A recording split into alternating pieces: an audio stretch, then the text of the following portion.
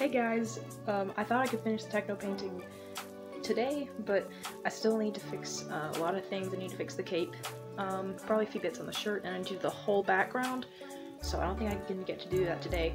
However, I did fix the face, and I like it so much better. It doesn't look exactly like Technoblade himself, but I tried. And I did fix the hair. I made it a lot more stylized. The previous white paint that I was working with was really dried out, and I got better ones, so I redid that. And I also redid some of the structure in it. I made the top part of the braid bigger, and after I do the background, I will add little sprigs and wisps, like I did over here.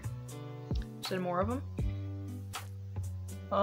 Yeah, I redid some of the top. I added more hair in the front, and then I added this little streak, which is meant to which is meant to be like behind everything else. And I really hope you like it. I also redid this eye completely, and I made the scar a bit more obvious. So yeah, that's it. I hope that this will be done next week, and I cannot wait to share it with you guys. I'm so super excited.